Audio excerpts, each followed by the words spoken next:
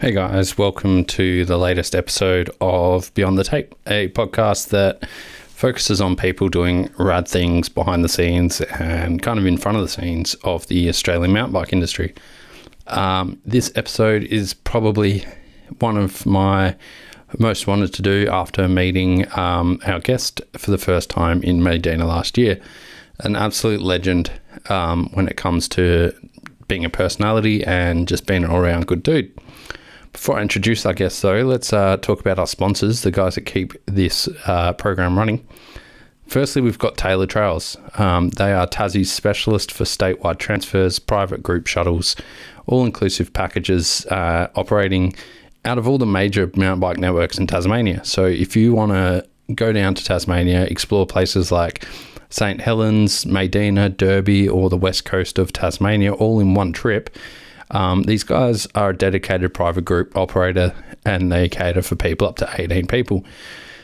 Custom built shuttles and trailers and racks, and they do everything. So they take the hassle out of your next trip to Tassie. Basically, you don't have to plan, you just go on your ride.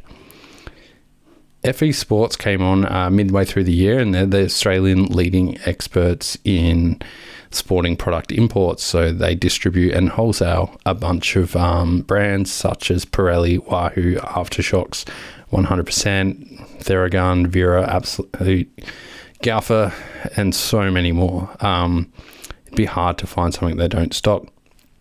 If you can't find anything in their range, it's definitely worth hitting up to Up Bico. They do some really niche brands such as Noble Wheels, Factor Components, and Dumonte Lubricants. I just got a set of their new hubs on my bike, ready for nationals, and those things feel rad. I'm pretty sure they're guaranteed to get you 69% faster and 420 times more stylish in all areas of riding. So hit those guys up. NS Dynamics, those guys are the Australian premier suspension service company. They've been doing it for over 20 years, and they'll make your suspension feel better than you. Every time I have got my suspension back from these guys, I can't believe how much better it works. And I'm never without my suspension for more than 4 days. That's including Ozpost postage. So, that's a pretty quick turnaround. Franked Mountain Bike Apparel comes from the Western Australian coast. Those guys do cutting edge, lightweight racing jerseys, super durable shorts, and probably the most comfortable pants I've ever worn. They're probably the only pants I would argue don't look better on the bedroom floor. They are super comfy, and I've been wearing them while shooting photos and doing, everything really. I've loved those pants. I wish I had them in my emo days because they fit real well, really comfortable, and you can even slide some knee pads under there without looking like a stormtrooper. So jump over to Franked and grab some of those clothing. As usual, thanks to Dirt Surfer Mud Guards for keeping the mud out of my eyes, Crush Oz for keeping the mud off my bike, and Fist for keeping my hands warm. Don't forget you can use Beyond the Tape at checkout at any of those brands, and they should be able to help you, get comfortable and get better on the bike, really. Let's move on to this episode because I've been dribbling on enough. This episode is with one of the people that I can never pronounce their name right. It's with Jordan Prochyra. Jordo is a bit weird in the way that he is one of Australia's fastest riders. He's been at World Cups, he's been top 30 at World Cups, he's been, nationals top 10 at least. He came top 10 on a trail bike in Maydena. Honestly, one of the best riders when it comes to finding free speed using the ground. He blew me away when I watched him ride in Maydena, and I knew I had to get him on as a guest straight away. We talk about trail building, we talk about being a parent, we talk about traveling around the world, a bit of everything. Now, full notice, we got a little bit lit in this podcast. It turned out to be a long night, and some espresso martinis were had. So it does get a little bit rowdy by the end. One of our favourite people, Tom Maslin, can be heard talking shit in the background. Thankfully, the video didn't work on this one when he got his nuts out. So if you hear us kind of awkwardly looking over, that's the reason why. Thanks to the guys from Pirate Life Racing for setting this up. If you don't follow those guys on Instagram, you should. They're one of a groundbreaking teams in Australia. Anyway, enough of my dribble. Enjoy the podcast. Grab beer, grab water, grab a wine, grab whatever makes you happy. And we'll speak soon.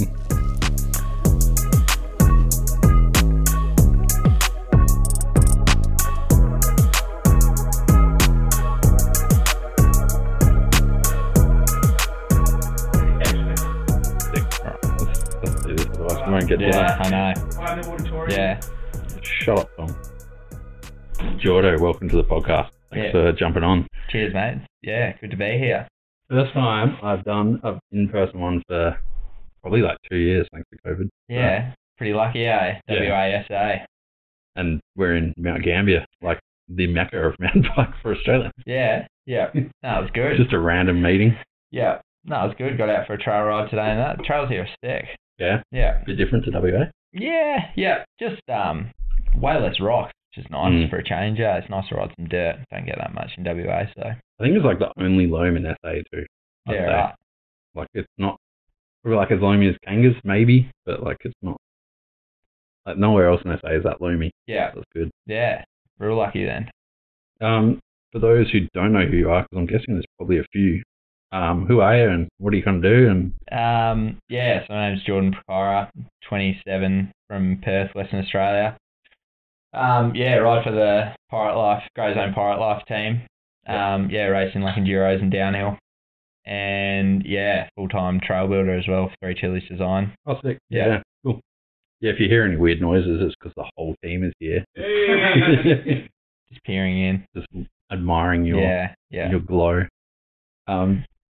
What's the trail building like over there? Like, is it 3 Chili's? Is that the only company kind of doing stuff over there? Nah, there's about 3 companies over there. But yeah, we're pretty lucky at the moment. We've got some like real good projects going on, like actually, building some like real good sort of tech, natural stuff down in Nannup, like southwest, like 3 hours south of Perth. And then, I've been running a job like at the goat farm, like maybe 5 minutes from my house. Yeah. Up in the Perth Hills, and that's, pretty cool.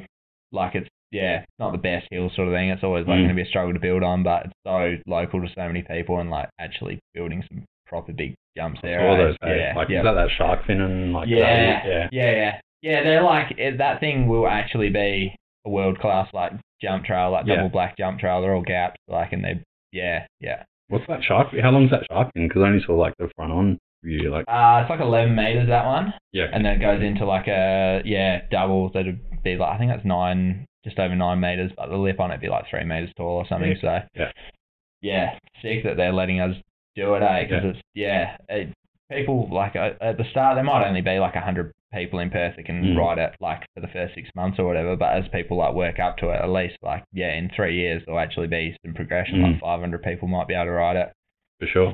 Because I feel like that's sort of been a thing that's been lacking in Perth, and then probably like all over Australia, is like just you can get so fast without learning how to jump. Like it's it's so gnarly. Like one of our fastest riders, one of our fastest, Benoit. He used to he can pedal anywhere and super fit.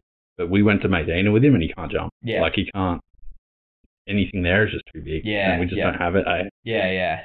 So good to give people that chance. Are you do you build progressive jumps for that? Like, is there a way for people to jump from smaller to medium to bigger, or is it just? Yeah. So that park's like, I think it's got like 2 blue flow trails.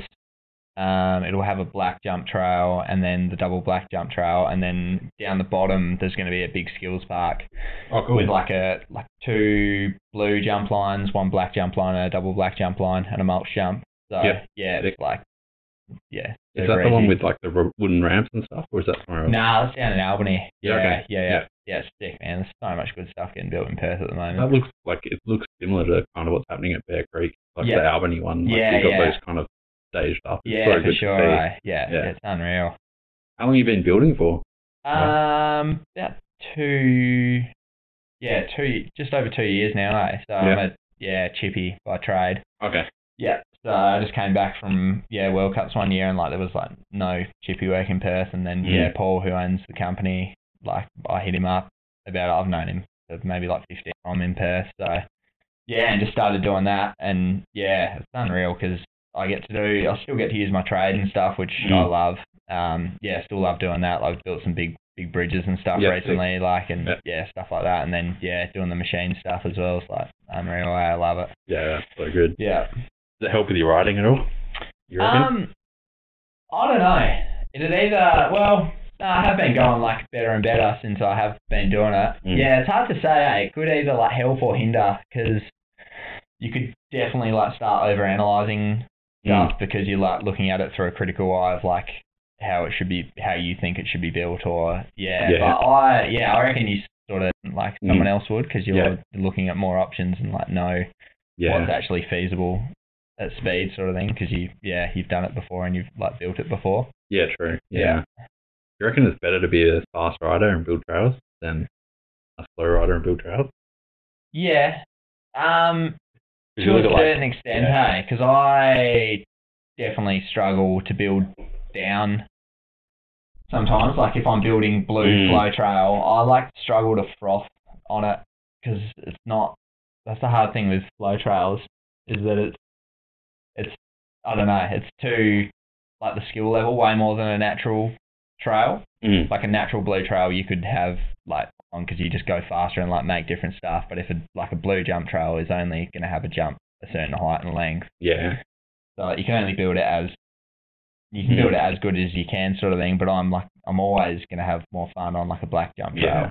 But I think like obviously if you can't ride a double black jump trail, you can't build one, because you've got no idea of like the physics involved of like how fast you're hitting stuff or what it's going to feel like and stuff. So I think Baxter and Dry, like the first, did the same things. Like the blue trails are harder because they're so easy, but then to find like jumps that you can hit longer and blue trails, you can make it fun for them. Yeah, that's always the trick, is just trying to work that stuff in. But it's definitely harder for me to build a blue trail than it is for me to build a black trail, because I'm trying to think of how to make it fun for both levels, sort of thing. Do you follow Miko in? Did you see what he built? Yeah, man. That is. Yeah. He's a wild man, eh? Yeah. I can't. I've seen that photo, and I was like, respect. Yeah. And then he's got like this new double black he's built, and man, can't wait to get him on. Hey. Yeah, that'd be cool. Yeah. So how did you kind of get into mountain biking? I've always, Dad's like a skater and sort of been in, rides motorbikes and stuff, flat out. And I guess I got into it through that, but it's all just always been mountain bikes. Like even, back, I used to live in the UK from when I was like 2 till I was 10. Yeah. Yeah, just like jumping mates on ramps in the street and that sort of stuff. Like just loved it, and then moved back over to Perth when I was 10, and sort of surfed for a few years because we lived on the coast. Yeah. And then sort of got more into it. Would have been 14 or so. Started racing did my first like club, the goat farm, actually. Back in 2007. Yeah, and then just loved it, from there. Just kept going with it. Yeah. It was like, they're a good scene around there, because obviously there's that guy Sam Hill, someone who's kind of done okay at mountain biking. Yeah. But like, was there a good scene outside of what he was kind of doing and bringing to the sport? Yeah, for sure. That definitely those. I don't know if it was just because like it was new for me, but to like 09 seemed like the glory. Obviously, there would have been like better years again before that, but they seemed like the glory years in Perth. Like just used to have like a race called the Highway Cup, and then like state champs, and it all like seemed, I don't know, just seemed real cool. Like, not that it's not now, but downhill back then. Like I don't think it's got back to where it was sort of back then, but it's always going to be hard with not having the hills and stuff. Like you're never going to have a downhill scene like you are in Vic, because you can just ride all the tracks like just as fast on a trail bike. And you don't have 3 like massive states just sitting on your border. That's it. Yeah. It's always going to be a big hike to get over, sort of thing. So Were you kind of quick off once you started racing, or did it take a while to get up to speed, or? It was pretty fast. It's funny when I just watched that many like movies and stuff, like seeing that many like mountain bike movies. I was like watching it. I was like, man, I reckon I'm fast. Like I'm going to beat everyone here. And I like rocked up and realised that wasn't going to be the case pretty quick, eh? But I think I got third on my first like club round, and then that like those first few years I was sort of like top 3, like the state rounds, the under 15s and stuff, and it was kind of like that the whole way through. I think I won like a couple of under 19 state champs, but and then came over and did when they had national champs over here for like 3 years in a row. Yeah, at Eagle. Yeah. So it would have been like under 17s and 19s. So I was like thereabouts sort of thing, pretty fast, like sort of top 10. But that was the year like we had like so Troy, Dino, Jack Moore. Like 6 of them are still killing it over there, sort of thing. So it's it was definitely a tough year to like make a junior worlds team that year or anything. So that was like the second wave. I call it the second wave of Aussie downhill. Like, and after Rennie and stuff, and then died off. Yeah. Was it kind of cool watching those guys grow up and pass, or was it always kind of worrying? Like you didn't know if you were going to be able to beat them? Yeah, it wasn't even like I guess there wasn't as much social media back then. True. So I didn't even really think, I don't even really know who like anyone was like when I come over, like, because you never race against them.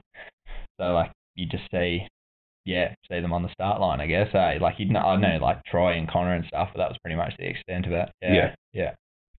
And so was it like your goal to go to World Cups and do that thing? Were you trying to get on the world's team and do all that type of stuff? Yeah, definitely. Yeah, that was definitely like a goal for me. Just because I guess we had like who we had? We had like Joel Bain and Mitch Delfs and stuff like back in 2007. They were on like the world's team and that, and just I don't know, like the pinnacle way. Like you want to make the junior world's team sort of thing. Like it's a big deal. But it just like wasn't quite fast enough to make the cut. But and then was it like easy to kind of follow the national series around when you were like at that point? Because it's so different now. But how was it from like WA? Cause it wasn't as if there was many rounds over there. Nah, we haven't had a national downhill round since 2005. Yeah, okay. Yeah, wow. So it was like I think I've done like I did like national champs and then maybe did one other a national round, but pretty big stretch like for my parents like to get me over there like with them sort of thing. Like it's not overly sort of like rich or anything. So it was kind of like you've got 2 chances a year like to make it count, like have a crack. How long's a flight from WA to like Queensland or something like that? Or if you were to drive, like driving there? Driving's like not even a possibility. Thing, right? It's like a couple of boys did it for those like national champs and stuff, but it's a big job. Even like to fly to Adelaide's like 3 hours. Yeah, right. And then Melbourne's like 3.5 sort of thing. So I think Queensland would be like 5. Yeah, I think Cairns was like 7 hours or something. Like tip to tip, eh? Yeah. It's not like in America or something where you just take a 2-hour flight and you're in another state. It's not super accessible, but Did you ever think about moving? I don't think so, because all my family, like we were pretty grounded in Perth and like everything else was like pretty good that was going on there. Yeah. So it wasn't, I don't know, it didn't really enter my mind because it wasn't going to be up to me ultimately sort of thing. But looking back, like you definitely could. There's definitely been people that have like sort of we'll take a beer time. Yeah. There's definitely people that have made. Well, I just wanted to watch you try that until I mentioned it. Thank you. There's definitely people that have made that transition and like it's worked out for them sort of thing, and they've benefited from it. I think it's like almost better if you were like, if you moved, you might be away from your home base, so like you won't be as comfortable and you might not perform as good, if you know what I mean. Yeah, possibly. But it's all just about like riding the stuff that you want to compete at, I guess. Like if you're just happy to be like a top guy in WA, then you'll be sweet just riding the stuff in WA. Yeah. That's what you're going to be racing on. But then if you like ride in WA, that's all you do, and then you expect to go well in Victoria, like you've got to be someone special like Sam to do, or like Johnny Waddell or something to do something like that, because otherwise, it's just not really going to happen. Yeah. Like, so foreign, the stuff that you're riding over in WA compared to, like over in eastern states. So, yeah, it's just stuff that you just got to put the time in, and I forgot Johnny was from there, hey? Yeah. I always thought he was from East Coast. Yeah. I forget he's from there. He's such a dude, hey? Mm. I love that guy. Yeah, it was a good potty, Enjoyed that one. Yeah. And it's crazy, like, not many people know. No, they wouldn't, man, because he was out of the industry before. And now, that's it. Yeah. Was Sam Hill like a good influence for you? I've heard some stories about Sam. I'm not going to say anything, but was he a good influence for like mountain biking and stuff for you over there? Yeah, he was huge. I remember like growing up and going to those first races. Like that was like 2007 when he was like just Lord, like just World Cup overall and world champion in the same year, and just he came to a few like local races, and you just like seen him in like first or like all those movies and stuff, and you're just like holy frothing. Shit. Yeah, it's pretty funny. So you did all that, but how did you kind of get to your first World Cup? Like what steps did you have to take to get there from WA? Yeah, so I did those years, junior stuff, and then like didn't, just sort of miss the boat there, and then like kind of stopped. I always had a bike and stuff, but I sort of stopped riding for like eight months to a year sort of thing when I was like 18. Just sort of did the typical 18 thing, booze on every weekend, and all that business sort of thing, and then sort of got a bit more back into it when I was just turned 19. Did like a couple of national rounds with a couple of the boys from WA and did like okay, and I was like, oh, this is going alright. And then there was the Asia Pacific Downhill Championships they used to have in Bali. So that was 2014, and we went over for that because it's like super close from Perth. It's like 3-hour flight. Yeah, true. Yeah. And it's sick. Like you can surf in the morning and then go practice in the afternoon. Like just kind of similar to like WA in a sense, because it was so dusty and rocky, and it just felt comfortable. And a few like World Cup guys used to go over and do that. Like Remy Tyrion won it for a couple of years. That's right. Who else? Like Couscous, and then Wynn used to go over for it a fair bit. Yeah, all those guys loved it. Hey. Yeah, it's such a sick event. Hopefully we get happens again in the future. But I ended up getting 5th at that race that year, like on the podium. I just beat Wynn. Yeah, okay. And like $1,000 US prize money and stuff as well. So I was just like, whoa, man. Like 10 grand Australian. So I was like, man, this is all good, And then I think I must have done like a couple of national rounds after that, and it's just me and a mate, Carl Pickerskill. He's just like a real moto lord from WA, but he started like riding mountain bikes with me pretty flat out, and we were both just sort of frothing on it, and we were like, oh, should try and maybe go do like a World Cup, like may as well have a bit of a crack. Like he was like a national level motocross rider as well, and we were like, sweet. So it's pretty funny. We ended up going over to Whistler for like a week before. I rode there and then rocked up into Quebec, where Mont Saint Anne is, and we hired like a U-Haul and then went to Walmart and like made bunk beds in like the hire van. So there was like 3 of us sleeping in there, like made like bunk beds up and down, and then like I slept horizontally like across the van. And so we had like 3 bikes, 3 gear bags, 3 boys sleeping in there, just in the pit, like in the car park, like Mont Saint Anne. Yeah, it's pretty funny, just swimming in the like the waterfall at the bottom of the hill every day, and I don't know, I sort of like forget about that trip, but it's it was unreal, And it's like a common pilgrimage for like most Aussies to do that. Pretty standard, It's even funnier that it's like in a high van as well. Nailing stuff to the inside of the van, and that's pretty sick. Like I just loved that track. It just felt so sick to ride something like that. I just remember, I don't know, watching it that much in movies. And so like we both ended up qualifying for our first World Cups. I think he got like 67th and I got 65th or something qualifying back when it was top 80 qualified. Sure. And I was just like, sick. What do I do now? And then I had a pretty decent run. I think I might have even got caught out with a bit of rain, so I was like a bit hesitant, and then it stopped raining again. But I still ended up like 53rd at my first World Cup. So I was stoked with that. I think like you don't realise that like 60 people qualify, but it's like 200 people could be racing that day. Yeah. Like you don't ever see like the entry list. Yeah, that's it. And it was would have been like even more back when it was top 80 qualifying, because like, it was sort of like not easier to qualify, but there would have been more people that thought they would have had a crack. Like Leah Gang used to get like 300 entries and stuff to a race. Yeah. Like that's why they start B practice at like 6 o'clock in the morning. Yeah, man.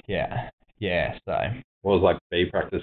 What was B practice like? And then wasn't too bad. I think I've only been in B practice a couple times, because like I've been lucky to do like certain races and having it's all just based on UCI points. Yeah, that's right. Yeah. So I think I've like just scraped by like a couple of numbers above into A practice most of the time. I think I've only done it once, but man, it's a battle from B practice, because you're riding a completely different track to what you're gonna actually qualify or race on. Like it's not the same track.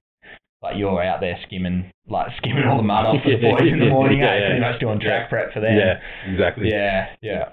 What was it like going to, that track's pretty gnarly, hey? Like today it is, I don't know. I can't remember what it was like back then. No, it was still just so fast, and it's weird that like I felt comfortable on it, because we don't have anything that's fast in WA, because the hills are small, so we're always milking the hill and stuff. But I just loved everything about it. I just felt like I hadn't ridden moto by that point, but I just just felt like you were fifth gear wide, on a moto, especially through all the grass sections and stuff. Like it was just I know like the boys from SA, like Troy and Connor, they feel like they're better at downhill World Cups because they know how to generate speed. Is it the same thing from like WA, where you kind of got to learn how to generate it? Definitely, for sure. And I reckon that's something I've like gotten way better at recently. Been riding like BMX tracks for like the last 5 years or so, and I like just realised I just didn't know how to pump. Like just pumping like all arms, and I was like, these legs actually probably do a lot more than the arms. So for sure, you definitely you just sort of always working on where you can like generate speed and stuff, because you don't have the luxury of just being able to let off the brakes and hang it out, because you don't go anywhere. What was your second World Cup after Maydena, and like where'd you kind of go from there? So that year, because I got 53rd that year, that was like good enough to make it for the Worlds. So it's pretty funny. I like got home from that trip, and I was like still an apprentice carpenter at the time, and I'd like spent all my money. And I got home, and then I got like a letter in the mail like a few days after I got home saying that like I'd been selected for the Worlds team, and I was like, that's pretty cool. I'm not going to be able to go though. And then so like Dad was like, nah, like you've got to go. I'd only been back for like 2 weeks or something, and it was like I think then I had to fly out like a week later or something. So it was sick. Like Dad put up some money for me, and then like the local downhill club put up like $2,000 for me to travel over there and stuff. So it was so cool, and then that was an experience riding that place in like the pissing rain. Like it was definitely an eye opener. Like you actually can't strut. Like you're just like at the mercy of the hill pretty much. Like from cameras and stuff, everyone says Valdesol's hardest, but I reckon Andorra could have jumped up there. Yeah, that bottom bit. The top's gnarly because it's so fast and there's just sniper stuff everywhere. But as soon as you like get into that steep stuff down the bottom, it's pretty dogs on, Like it's bit happening. What was your result at Worlds? Like how'd you go there? Not too bad, I think I ended up 55th. So that's pretty good. It's all right, pretty solid. Yeah. Well, they don't have qualifiers for that, right? Like so you could have. Nah, they do now. But so like I think there was like probably two. I think I caught 3 because they have like everyone. Anyone so, like, can ride. And it just goes off it doesn't go off seeding. It just goes off your number. So I caught like 3 people in front of me that were like from Kazakhstan or cool randoms. So, but I was pretty stoked with that. Like it was just more of an experience than anything. I was pretty happy with 55th. But what was like the support from the Oz team and stuff like for that one? Because I remember like Benny and Dwyer and had a few issues with it, but. Sort of the way that they worded it seemed that it would be covered a lot more than what it was. Like I got home, I thought we'd paid some stuff, and then got home to like a $1,500 invoice, and I was like, what's this for? And like I paid for all my flights over there and everything. It was just like accommodation and stuff. But yeah, there was just sort of like, there was just stuff like miscellaneous on the invoice and stuff. Okay. And I was like, what's this, $800? And I think we ended up paying it in the end, sort of thing. But it's pretty sad that you can't, like you don't get the support to be able to do that. Like you definitely see why like Benny and Ollie went to Sweden. Like I think like I don't know. for most punters, like I mean, I suppose I won't go down this path too much, but like punters think you get selected for Worlds, like you go, you don't have to do anything. Like, well, like from like your average person's perspective, they wouldn't know.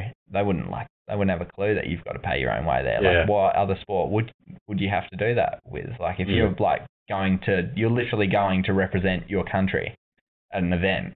Like you're not there to represent a team or anything like that. You can't run like a race jersey or anything.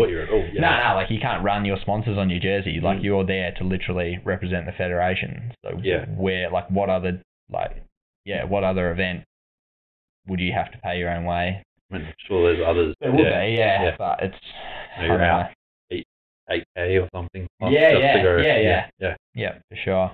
Yeah, that's insane. Yeah, and I don't know. So you're having all these they're pretty sick results. Well, let's be honest. Like to qualify for a World Cup is not easy. Nah. How long were you a privateer for? Like, have you been? So after that, when I got back, I ended up getting hooked up with Giant Australia, which is sweet. So we had like a downhill team. It was like me, Timmy Eaton, Jay Bart,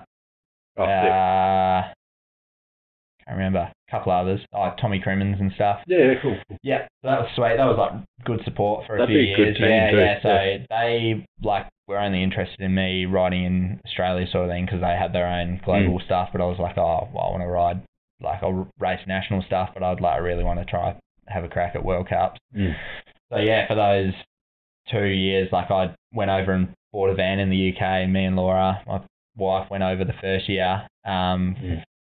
5 months. 5 months over there living in the van together, like racing World Cups and stuff, and got some decent sort of top 50, top 60 results. And then the second year I went over, same year riding for Giant, went over and travelled with Remy Morton. Oh, cool. So that was sweet. Me and him, did like a 4-month stint together before he cooked himself at Loose Fest. Oh, yeah. So same thing. Like I was getting that year in 17, I'd moved to Queenstown for like the start of 16, end of 16, start of 17, and lived there for 8 months. Yeah, cool. Just wanted to be somewhere where I could train and ride like actual downhill tracks. And then I got to I did the first World Cup in Lords that year and got 50th, and I was like, I was pretty happy with that. Went back to Queenstown.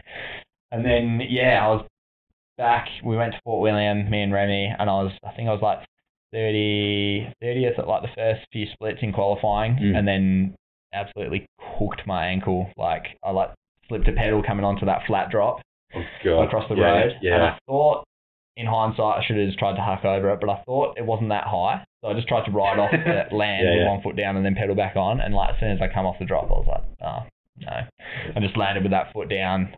That got folded, and then I ended up like not being able to race. They told me it wasn't, they x-rayed it and told me it wasn't broken, but I got home like later that year and got an MRI and stuff, and I went to see the specialist, and he's like, where are your crutches? I was like, what do you mean? He's like, your ankle's still broken in 3 spots and you've got like real bad ligament damage. And it was a couple of good years of Remy and stuff, like over there, and then the year after with Cole Lucas as well. So cool. It was a thick couple of years, like just sort of 17 I started doing some EWS stuff as well, and just sort of mixing it up. But that's when that sort of started to appeal to me a bit more, because it's so hard as a privateer. If you you go over there and you can be super fast, like you can be easy, quick enough to qualify, go over there, have like a tiny mistake, a puncture, you've paid all that money to get there and you don't even get to race. Whereas like at least like the enduro stuff, you get value for money. If you're paying,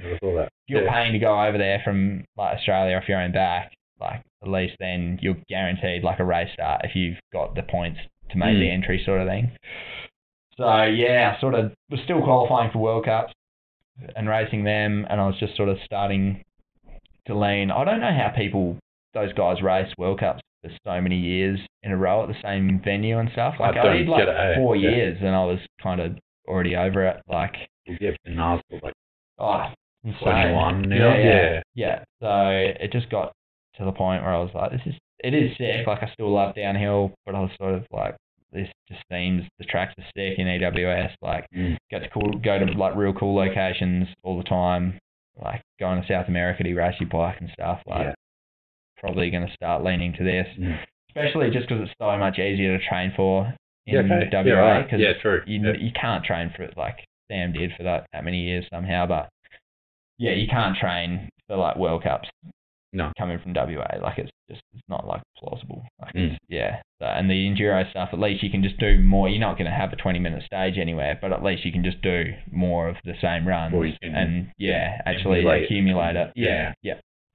What's the like thing? We'll backtrack a little bit. Yeah. But what's the like thing Remy where he is at the moment? Yeah, it's so sick, man. Yeah. Because like I was like at Loose Fest with him when that happened, and then real heavy, man. Yeah. And then I had to just like we already had flights booked back to Canada, like going over to Whistler. That's right. Yeah. So I just like stayed with him in the hospital for like 3 days, and then like my flight was in like a couple of days. I was like, he was still in a coma. So like he was sort of talking at that point, but then he like went, when I left, he sort of went a bit deeper like into it sort of thing, and then he was fully out. But he doesn't remember like any of it anyway. No. Like the start of it. But so then I like went home by myself and then flew out to Canada.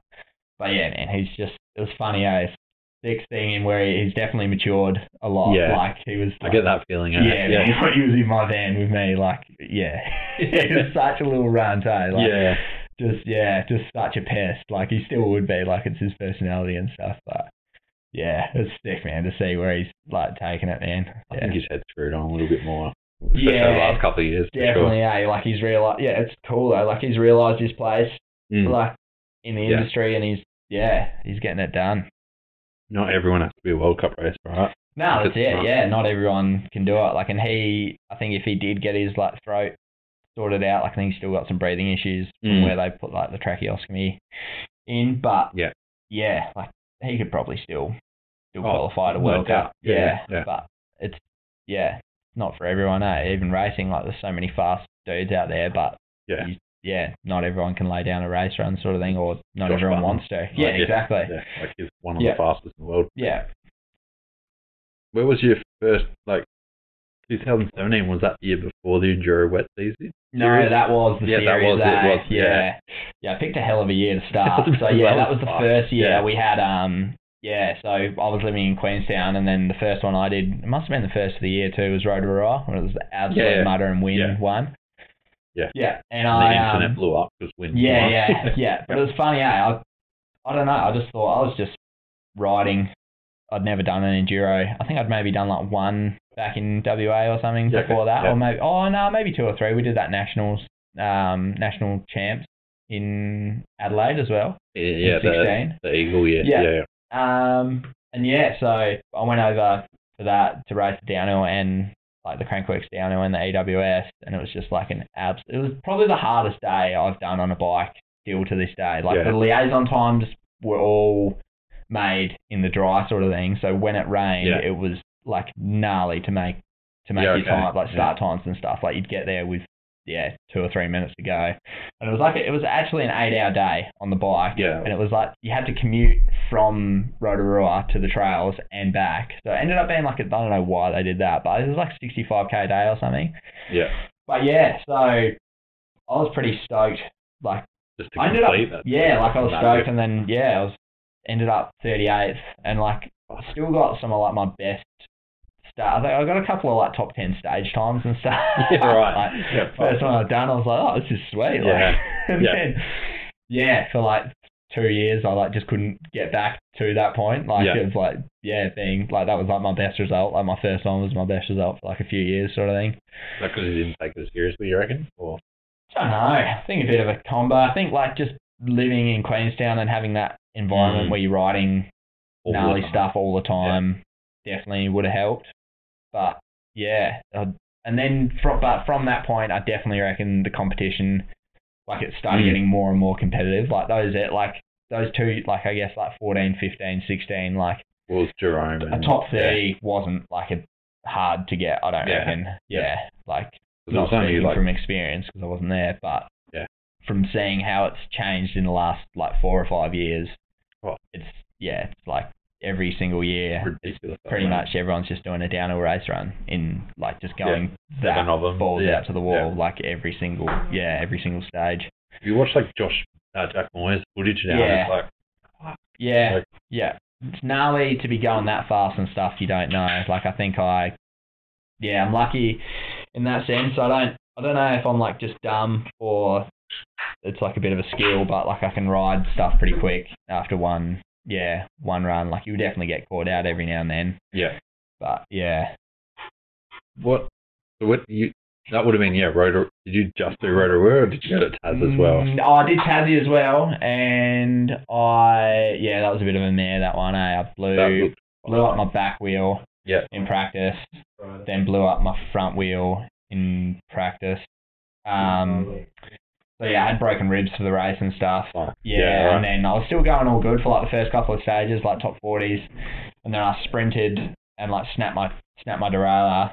So I had to push my way back to the pits. Tram sorted that out for me.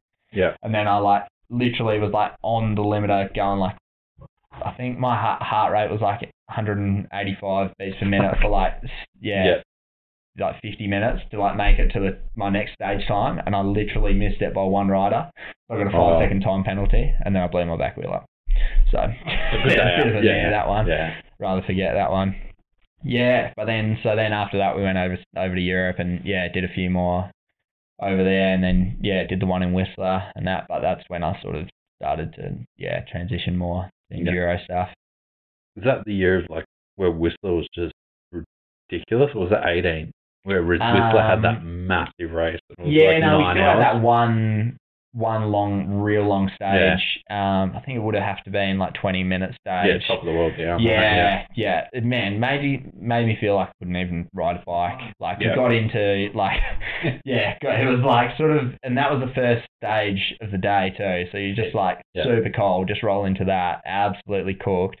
Got passed by like 2 real fast locals that were behind me, and I was just like, what am I doing? And then dropped into the top of Ride Don't Slide, goggles, fiberglass. I was like, I'll get rid of these things, put them on my bar, and then got to the top of a chute, and they like wrap around my front brake lever. I just had a huge over the bars down shirt. I was like, but literally just riding with like, I remember just like spitting into the front of my helmet like multiple times and just like full elbows down, like just like you couldn't even ride. Oh. Yeah, it's definitely a different, whole different thing, doing long stages in AWS from trying to sort of go from like a 5-minute stage being your longest stuff back home. Yeah. And then, maybe. Yeah. More beers. Another pirate life. I'm gonna have to walk home. Been a blowout.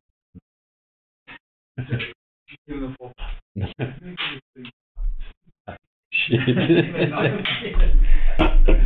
Here we go.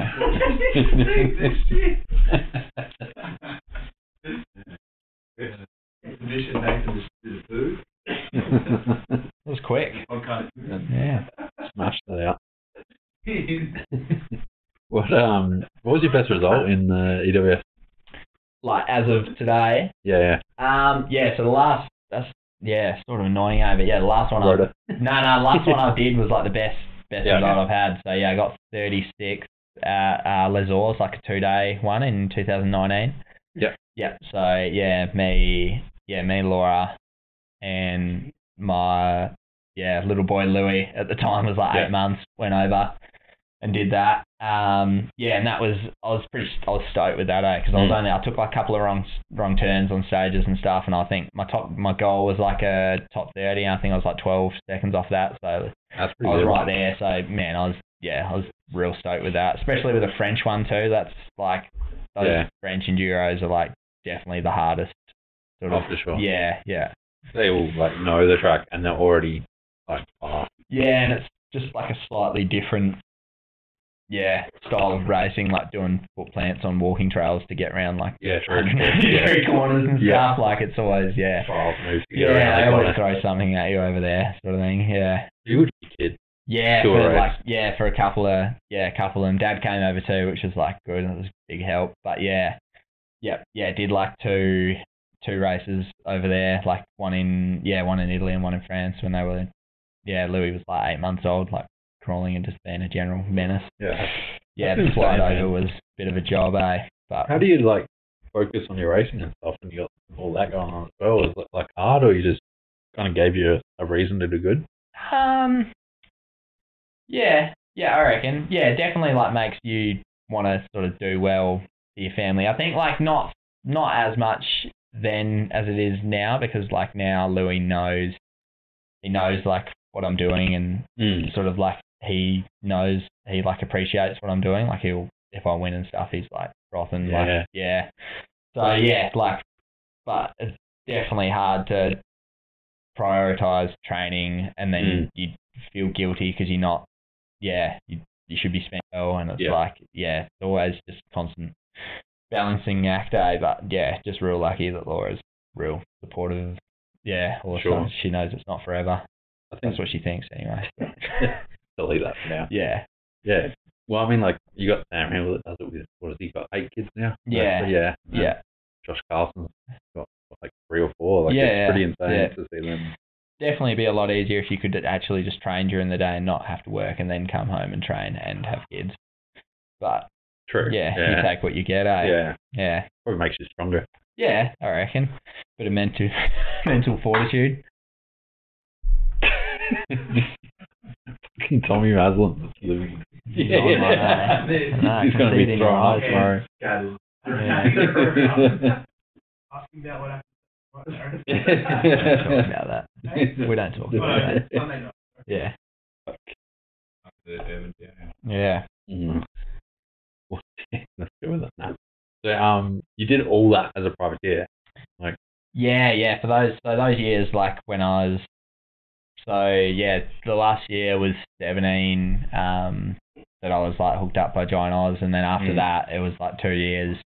I was getting like top 40s at World Cups and Enduros like in the same year, and I was just riding for like a bike shop, like even like I couldn't even get like a real good deal on a bike or anything. Like I was just paying like shop costs on bikes. Like That's Were you pretty like hard going. putting yourself out there as such? Like, were you like approaching brands or? Yeah. Like I was sending like lots of emails and stuff. Like I guess it's just hard, being from WA. You're not in the limelight, Like all the distributors are from over east and stuff. So like if you're not in their eye, like they can't see. They just look at like your results on a bit of paper, like on your resume. They're not seeing you like on the podium at that race that they're supporting that weekend and stuff like that. So it's you definitely just end up flying under the radar a little bit, I reckon. Yeah. I think like the Australian distribution scene has been so far behind on socials as well. So even if you have a social media presence, probably only until this year, like that actually matters to someone. Yeah, definitely. Yeah, for sure. Yeah, it's always, I don't know, you just look at, it's not the same thing obviously, but you look at America and you look like at the level of support for how quick some people are, and you're like, it doesn't really add up in your mind if you're from Australia, Yeah. Was that like off-putting or anything, or you just didn't really care? Or? I was definitely like pretty bitter about it for like a couple of years, because I like genuinely felt I was like fast enough to be on a work. Like if I could do that as a full-time job, didn't have to work and train in like 40-degree heat after I went and like worked like 4 weeks on, 1 week off, after, like in the mines and stuff for like 8 months to like fund my World Cup. World Cup year in like 2018, so, and like training, doing 12-hour day, like out in like 40 to 45 degree heat, and then trying to train like in the gym after work and stuff after doing a 12-hour day.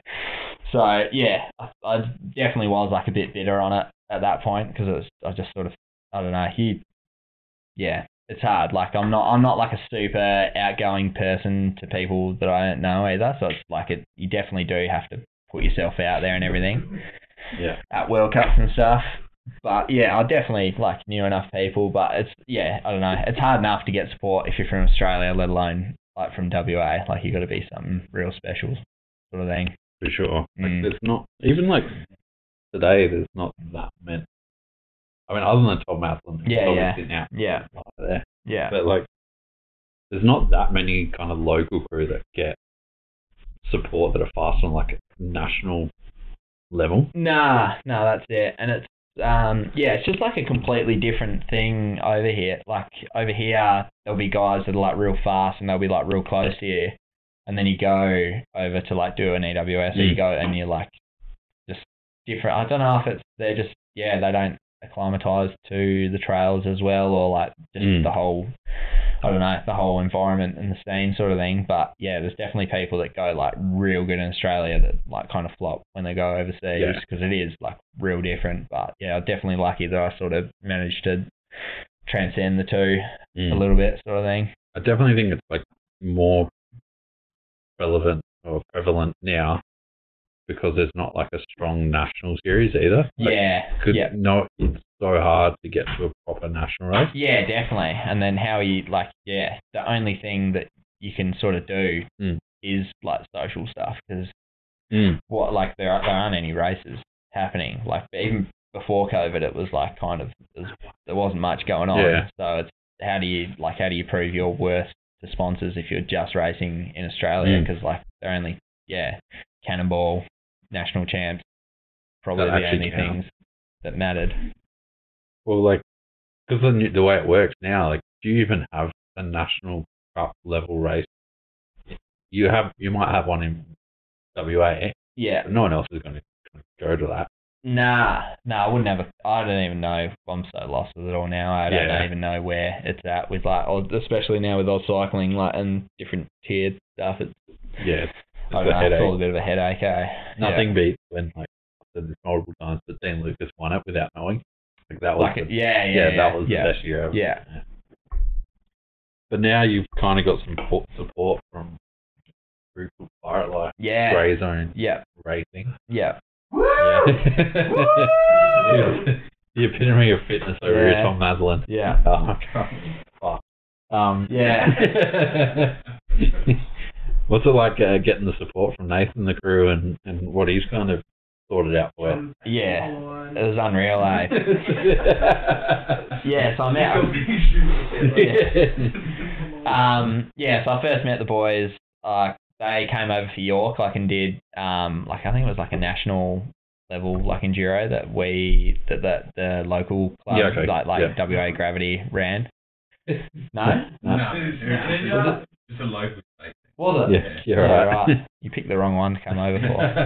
But anyway, ended up me and a mate ended up having a yarn to him and stuff, and sort of just had like a good chat to him and stuff, and didn't think anything more of it. And then like 6 months later, Nath gave me a message and then a call out of the blue sort of thing, and asked if I'd be interested in the whole setup and stuff. And I was sort of still tied to Lusty with running sort of like a little deal with them, which was sweet because I was getting good support as well. And so I talked to them, and they were like, if you're getting more support, then that's sweet. Like you're still like under contract to run these brands, but that's sweet. Like if they're going to give you more support, like we give you like full support to go do that as well. So it was real cool for the first. So that was middle of 2020, and then came on board for the full thing for 2021 on the full team with all their sponsors. So it's just a stick. Such a good setup. Like it's pretty relaxed, and a couple of good boys on the team. But it's just it's unreal. Like it's the best support I've had like from a team ever in my career, sort of thing. Just being able to like actually travel to races and sort of like getting subsidised and paid your way to get to them like makes a massive difference. Like I don't know how it works, but having like all that bike support, component support, everything like that, that's gonna be huge. It's massive. Just the stuff that you're like that I'm able to get to, like the events I'm able to get to because of it, I like probably wouldn't be able to get to otherwise. Like, yeah, definitely pretty lucky to be on the setup. I saw you like at Nationals this year racing, and you were the fastest. Like you looked the fastest on the trail bike. I think Timmy and Button off you a little bit. Like I think it was like Nah, got him, mate. I was the fastest trailer. Even with the crash. Yeah, like you gelled. National champs. Yeah. Yeah. It's funny, like, because you mentioned kind of dirty on that race, though. Yeah, the qualified so good, and then I was just like, qualified second, and I was only like, I think I was a second behind Booker, and I was like, in like the absolute mud. I was like, oh, sweet. And then, race run, it's just me and him sitting up there at national champs. So like, it's pretty funny. And I just cooked it a bit and just like slammed into a tree and like would have lost like 4 or 5 seconds like easily, like came to a full stop on like a fast section. And I think I ended up 8th, but I was still like, I think I was like second and a half off the podium. And I think if I went 4 seconds quicker, I would have been second, like beating Dino. So I was like, would have been, I would have loved to talk about it when you haven't done it, but but that was definitely like a bit of a like that event was definitely like a bit of a turning point, I reckon, in my mind. That I was like, I always, especially being from WA, like you always feel like the outcast, sort of thing. Like even at nationals and then at World Cups, especially because everyone's like they're big teams and you're just there like, what am I doing here? But you still get the results. But like it's hard to feel like you belong, sort of thing. So that was sort of a bit of a turning point, I reckon. Well, it's like going right back to the start when you said like you would learn how to pump and stuff on BMX tracks and that.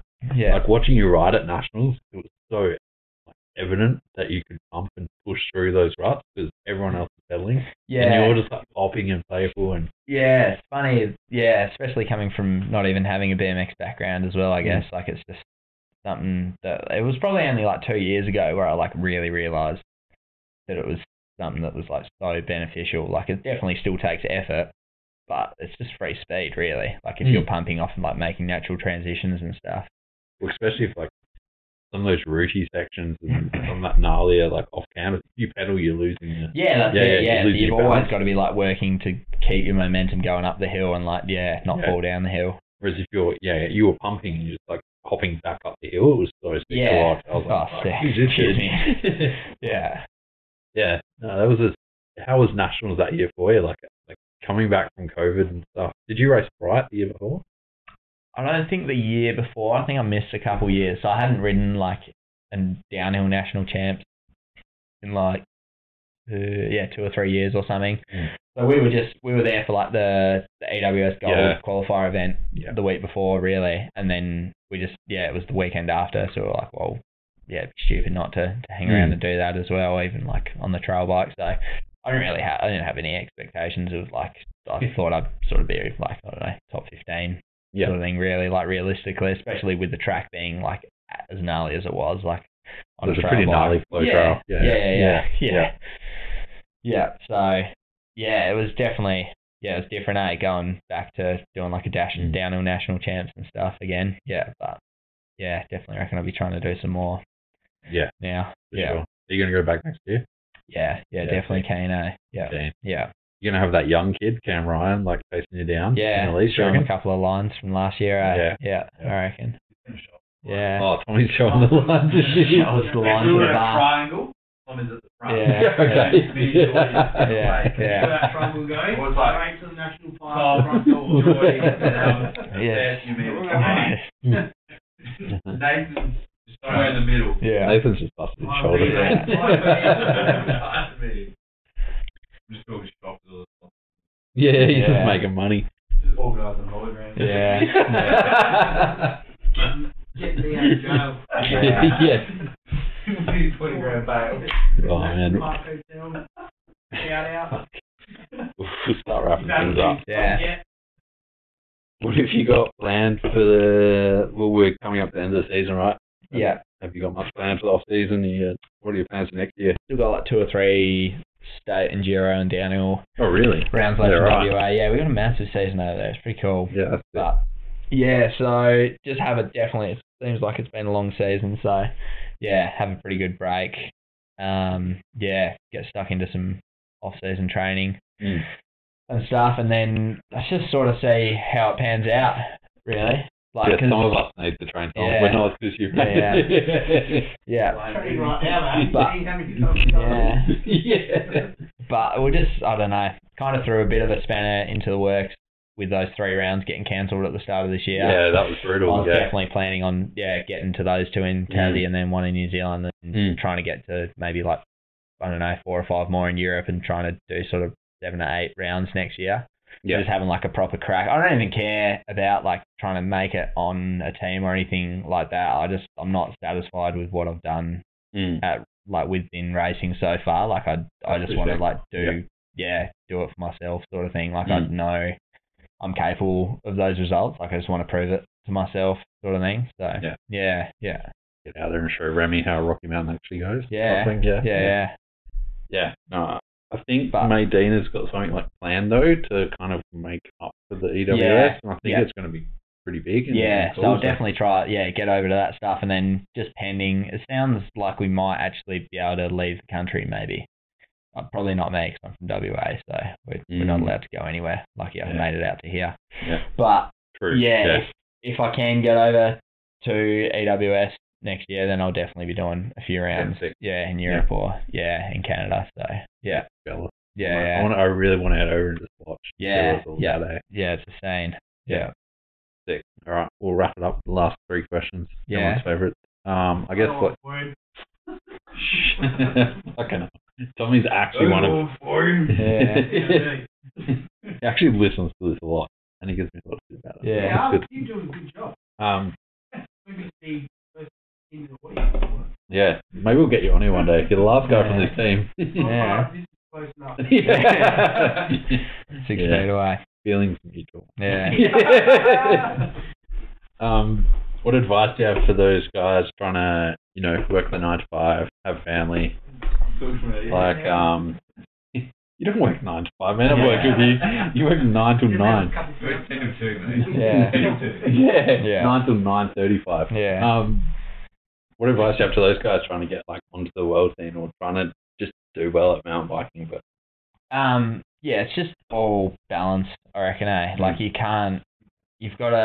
definitely got to factor in like the people around you and stuff, and like in your family and the people that are like directly sort of affected by what you're doing. But if you're not happy, like because you're doing stuff, like I love spending time like with my family, and I love everything about my life. But if I'm not doing stuff for myself, like at least a couple hours, sort of every week, then I'm not gonna be a happy dad or a happy husband, or you know what I mean. So it's you still got to make time for yourself, and then still it's just there's that balance. Everyone gets the same amount of time in the day. It's just what you do with it. Like you might have to work for 8 hours of it, but you can definitely, if you want it bad enough, like you can definitely find the time to put in the time and for sure. make it count for sure. Is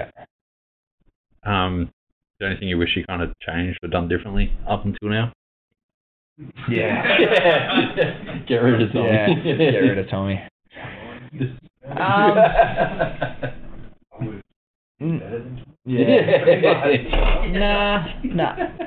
I don't reckon really, because it's all like I'm stoked with where I am at the moment, really, So wouldn't be here without everything else. Actually, there's one thing that I really wish didn't happen, and like not heaps of people know about this, but I was at Lenza High Day, and it was 2016. It's the first year I was over there, and I qualified. I think I qualified 48th or something. I just beat Petey in qualifying in his last year, and I was just it was a shit run as well. I thought I didn't think I'd qualify, and I got to the one. I was oh, sweet. And then I was found some stick lines in the morning. Was feeling insane, just on that level that I don't reckon I've been there since. Maybe a couple times, but I was man, I'm on for one here. And I was pedaling around at the top. And I'm a little bit dyslexic, So Yeah, like, yeah. I read my start time as being 10 minutes different to what it was. And I was like pedaling around at the top of like the World Cup, like warming up and stuff. And I was like, I'm on one here. Yeah. And then I seen Dino drop in, and I knew he qualified like 2 riders in front of me, and I was like, whoa, what's going on here? And I like pedaled over to old mate, the commissaire at the start going, he's like, no, impossible. He's like,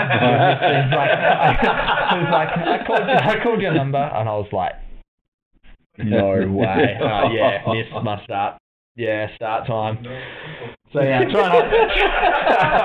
try not to dwell on that too much, but that's probably definitely one that I'd change, I reckon. Yeah, I was pretty off myself that weekend, and that was the last World Cup I did that year. So it was a pretty long drive back to the UK before. After that, it's pretty salty. But yeah,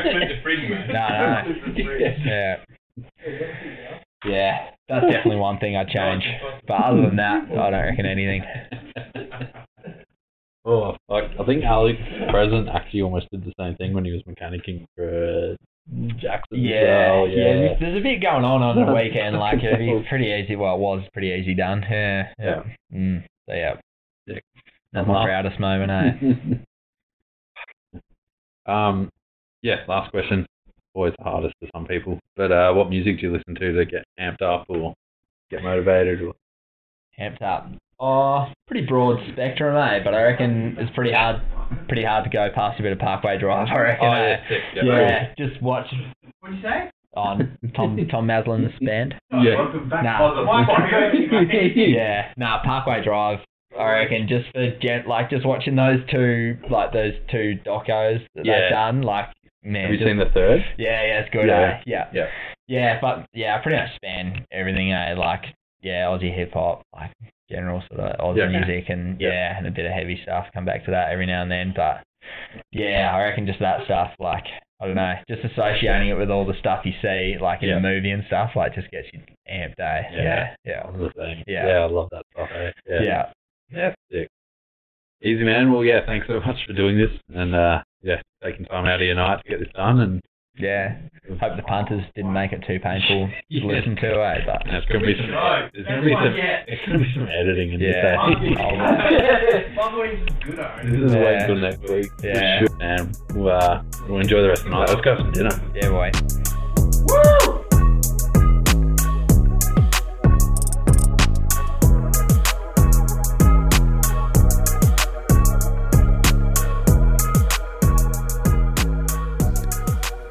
Thanks for listening to that one, guys. I hope you enjoyed it. Super stoked, as I said, to say that I had Jordo on the podcast. He's a super interesting person. If I say super again, we'll make it a drinking game. You have to say shots all the time.